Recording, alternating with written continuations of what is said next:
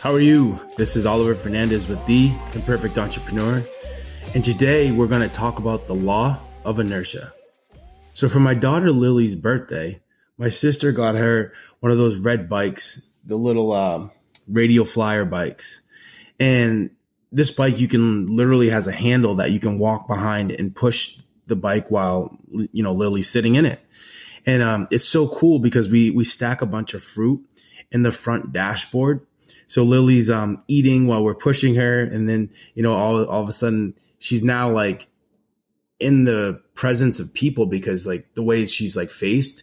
So like she sees them and she's waving at them and she's got food in her mouth, and it's just it's really cool because it's she's just got such a big smile on her face, and everybody loves the interaction with her. So a couple weeks ago, I was on a challenge, and the speaker was talking about the law of inertia. And the law of inertia is something that I studied in college. A lot of things that I studied in college, I just studied it to be able to pass the exam. I never really thought about it after college until, I started getting into some personal development, and I've heard the law of inertia, talked about, actually quite a few times now. It still wasn't clear to me, like how it related to humans. And I was, because the law of inertia is, once an object is in motion, that object will stay in motion until it's acted upon by an equal or greater force. And I'm like, okay, yeah, that's great for like a car, or, that's great for, like maybe the football field where two people are running at each other, and, one person, has a force and the other person has a force. And once that force of the person looking to tackle the other person is equal or greater than the person that's running the ball, will get brought to the ground, right? Or, like using the previous example about the car, right? Like if a car is driving and, it hits another car and it's equal or greater force, the cars will stop, right? So like I could understand it from that point of view, but I didn't really understand it from like a human and a person point of view until this challenge. And the speaker talked about it in a sense that a person will stay in motion until they hear a story that somebody shares with them that is equal to or greater than the story that they have.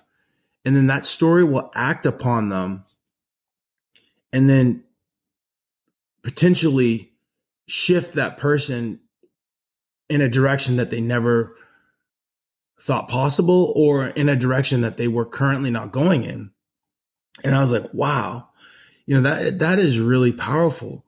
Like that is definitely true too, because how did I get into government contracting? Because I was, doing regular construction, and I heard stories of, my partner and the success he had been able to create.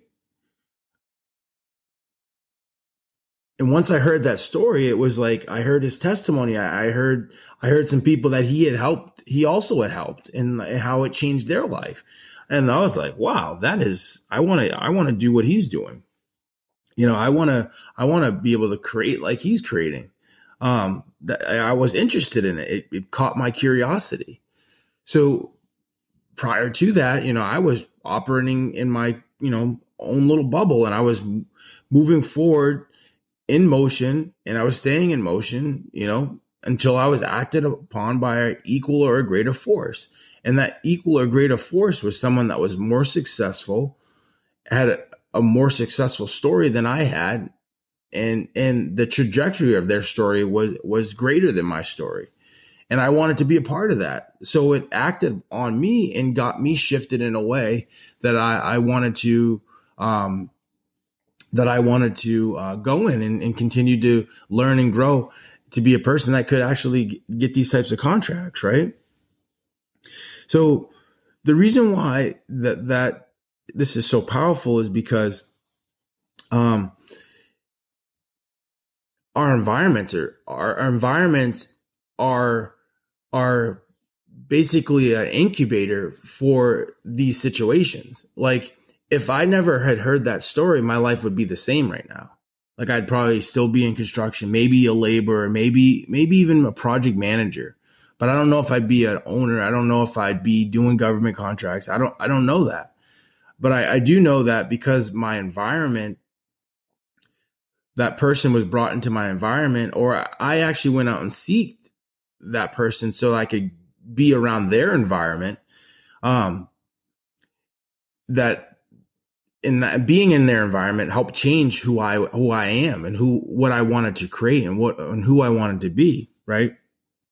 And that wasn't always the case because like even back in like high school, like I remember, being in a classroom and I was around students and kids that were like, oh, I'm never going to use this ever in life. Like, why do I have to learn this? I'm never going to use this.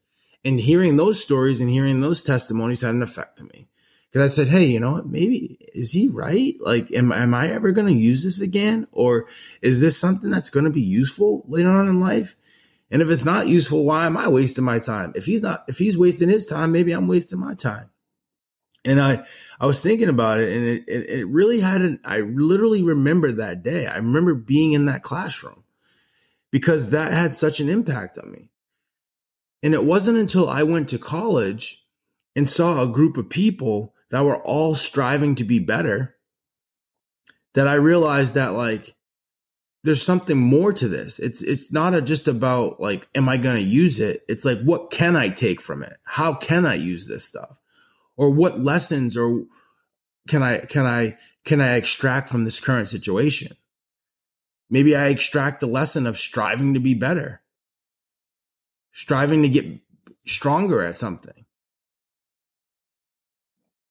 striving to be more committed to something. Maybe that's what I take out of it. Like sometimes it's not always the content. It's like the things you can do to your confidence moving through a situation. So like, again, that's where your environment has like an impact on you. Because if you're hearing stories that are negative, the same law, the law of inertia, can act against you, right? Because an object in motion will stay in motion until it's acted upon by an equal or greater force. If that equal or greater force is a negative force, then that's going to bring you down. Like when I was hearing the story about, oh, am I going to use this information ever again? That story was bringing me down. That story was affecting me. Like it made me less committed to do my homework. It made me less committed to pay attention during class. Or are you going to be in an environment where there's people that are doing big things and you're listening to their stories and their testimonies and the testimonies of the people that are working with these people. And those stories can impact you in a positive way and put your life on a different trajectory in a positive, uplifting way. Right.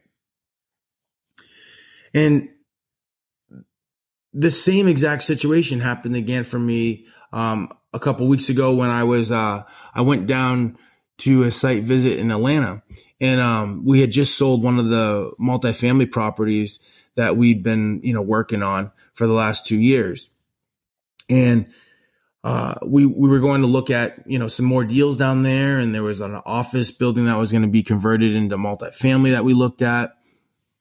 In the process of going and looking at these deals and spending that day with my partner and mentor, like my mind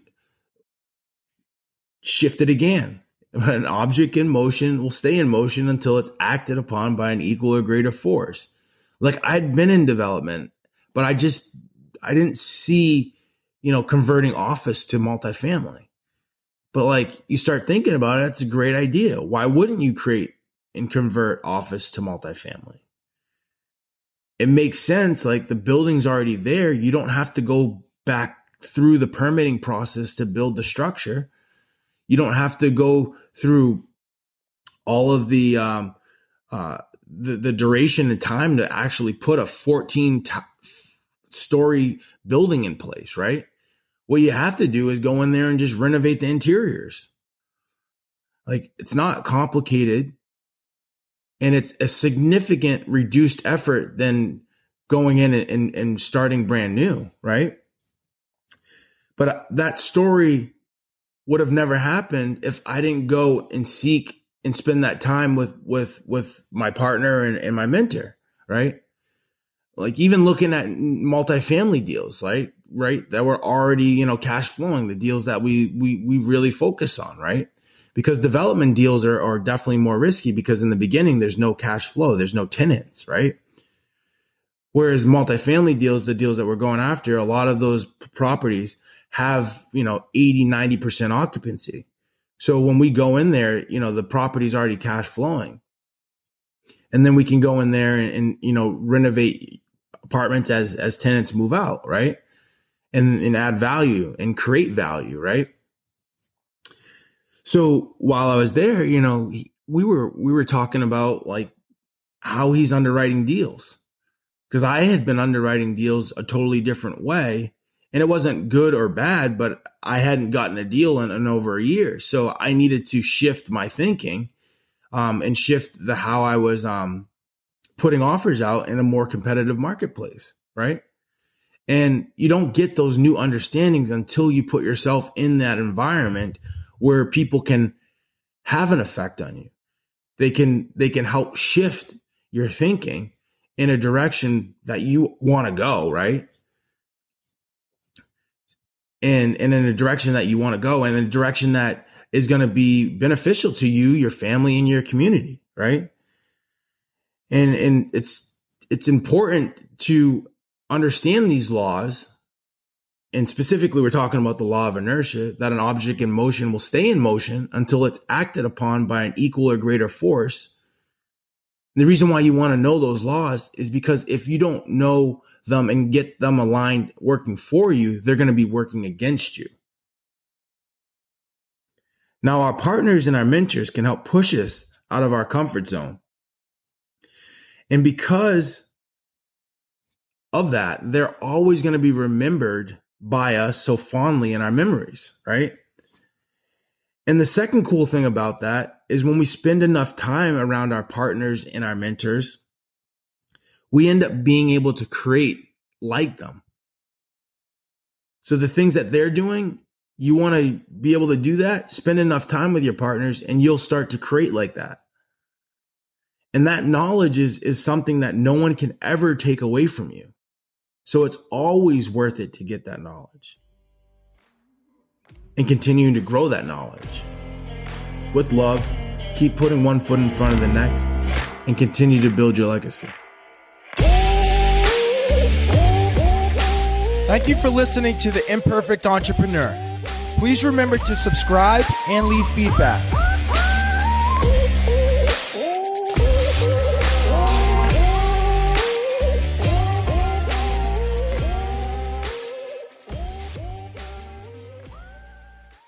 Hey there, I hope you enjoyed the video. If you did, please click subscribe down below and give me a thumbs up. You can reach out to me on Instagram or Facebook at Oliver Fernandez 3. I have new videos just like this one dropping every week. So drop a comment down below and let me know what you want to hear next. Until then, keep growing and keep learning. Just do it.